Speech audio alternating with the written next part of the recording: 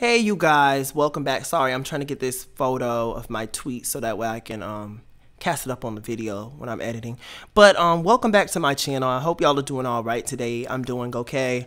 I have been sitting on whether or not I wanted to cover this topic for the last few days, since the situation erupted.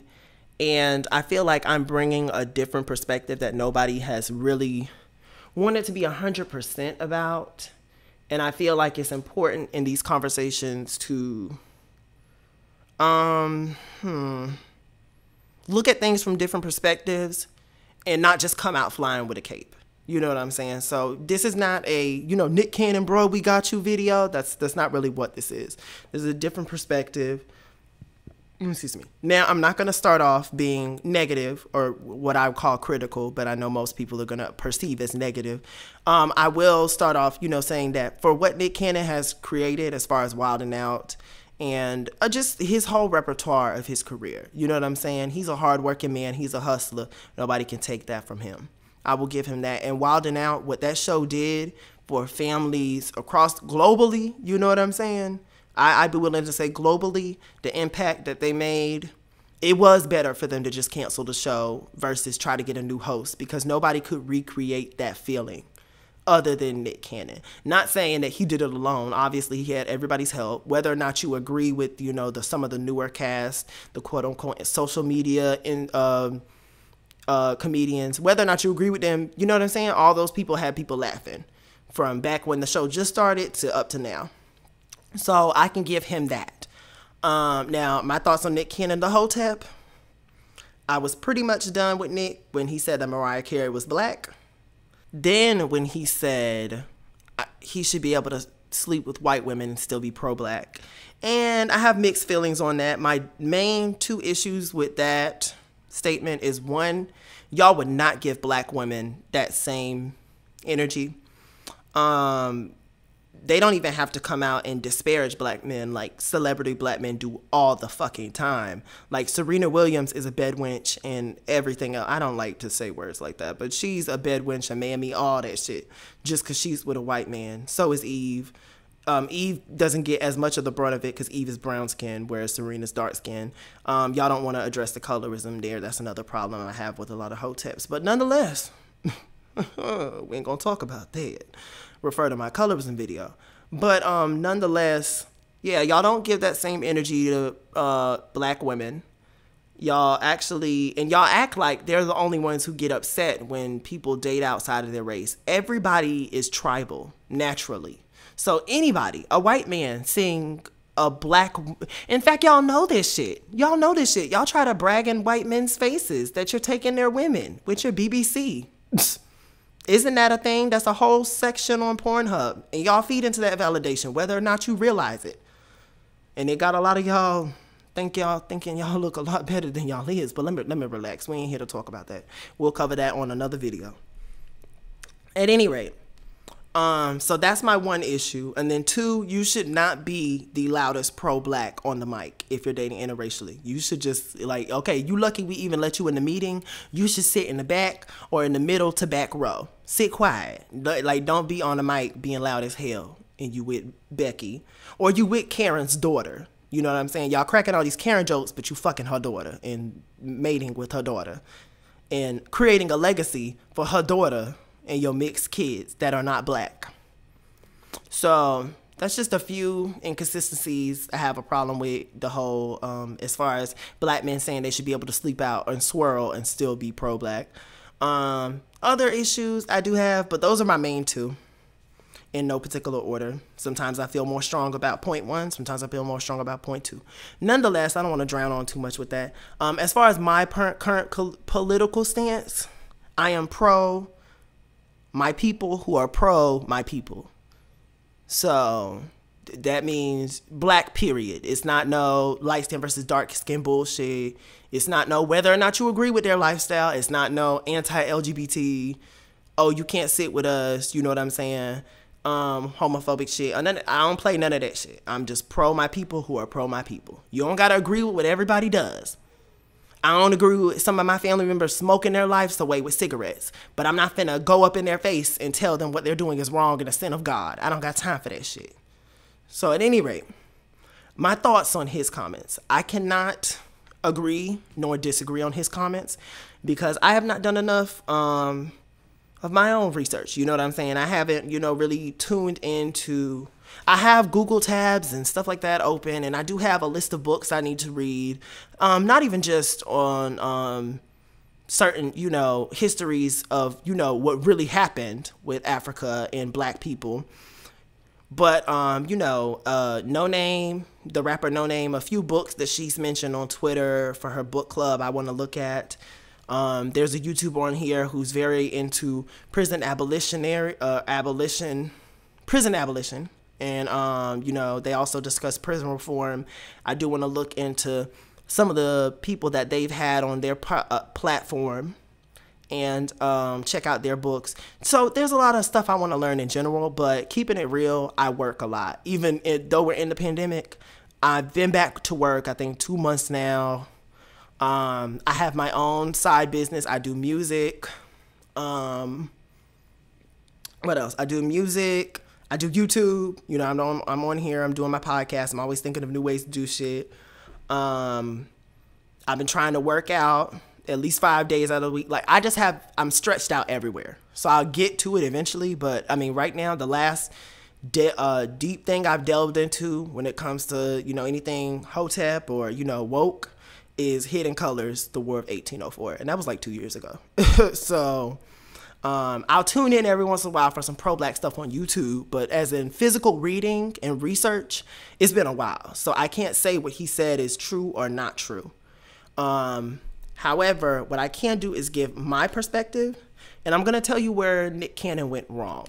So right here, now you see my tweet that I tweeted out about the whole thing, the whole situation, and it reads... The cognitive dissonance of the quote-unquote woke folk is astounding. You cannot go on a white-owned radio station and talk about white daddy while he's paying you his white dollars. Nick Cannon literally bit the hand that fed him. What did you think would happen? I'm really confused on this situation, and that's why I also tagged this false equivalencies as well, because I see a lot of black people trying to bring up the fact that white people and maybe some other races of people get to say anti-black rhetoric on podcasts, on radios. And I've heard that stuff before. I think a radio person was trending maybe 3 years ago. He said some shit, and I think maybe Waka Flocka replied or something like that. Or maybe it was about Waka Flocka, I don't know. But he said a hard ER N-word. And the problem with these situations and black people trying to correlate them is kind of similar to the whole Harvey Weinstein R. Kelly situation, which Harvey Weinstein, I think he's finally in jail now. But we're living in a white supremacist world, and white people are not really the issue per se, not all of them, but white power is. So when you're functioning as a minority or a marginalized group in a dominant society and you're not the dominant person, there is going to be stuff that the dominant society can do that your black ass can't do. So if they want to go in there and spew anti-black rhetoric on a company's payroll that is white owned, and keep in mind I said white power is really the issue. Companies have people who are in power. So why do you expect some old fart 86-year-old CEO to worry about what somebody is saying about black people? That's my real question. That's a false equivalency. That's not the same thing as Nick Cannon getting on his podcast saying what quote-unquote anti-Semitic stuff he said about Jewish people, knowing damn well, his music career ain't really a real music career, but they run Jewish people. You know what I'm saying? They run the music industry. They run that shit. You know what I'm saying? They're in places of power everywhere. They're building for their women in their community. You know what I'm saying? And that's a harsh truth. They are. That's not really a jab at black men. But it is what it is. They're building. So they have the power to get your ass removed. You know what I'm saying? Especially being that, Jewish and white people are not necessarily the same, but they can identify with them more than they could us. You know what I'm saying, as far as physical appearance goes and all that stuff. And yeah, you can't go in a white corporation speaking blackity black stuff. Let's keep it real. Do y'all do this on your day-to-day job? You might speak to your black coworkers about certain things, but when your white boss walks in, are you going to ask him if he's Republican or Democrat? Are you going to sit there and ask him if Black Lives Matter? Like, people, let's be real here. And yes, Nick Cannon, do not get me wrong, his job may seem more lax than yours. You know what I'm saying? And I feel like that's just the disconnect between celebrity and civilian. But he's still clocking in and doing a job. There are still companies paying him to do his job there. And if he has business relations with multiple people and he says something they don't like, they have the right to pull away from him. I'm not saying what he said was wrong. I'm not saying it's right. I don't know. But a golden rule that we can learn from this is the workplace is not an appropriate setting for discussing politics of any kind. Black, white, Democrat, Republic, keep all that shit at home. And let me tell you why. Mixing personal and business together can turn toxic and quick. And we can see how that played out here. You know what I'm saying? So let's be, I understand the outrage and it's fucked up, but they have paid the cost to be the boss.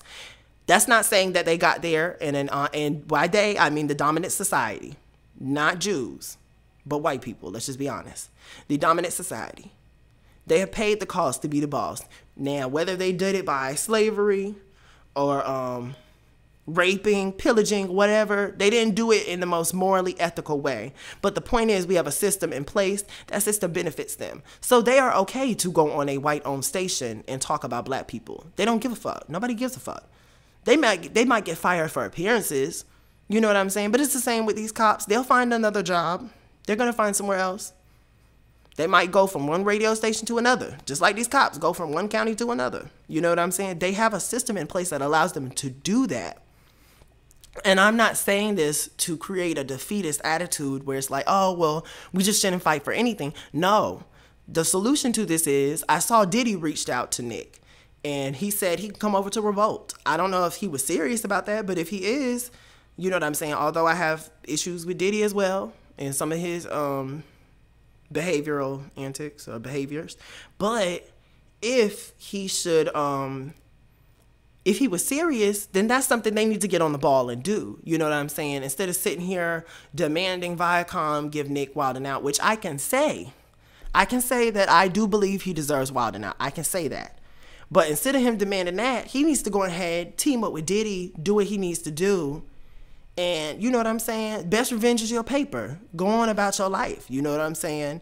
Like I said on my tweet, you bit the hand that fed you. You know what I'm saying? And sadly, when you take these harsh political stances, whether or not they are harsh in the eyes of black people, they are harsh in the eyes of the person who pays your paycheck or who writes your paycheck. You know what I'm saying? Granted, it wasn't whoever runs Cannon's class. I don't know if that's an independent podcast that he owns, or I don't know what's going on there.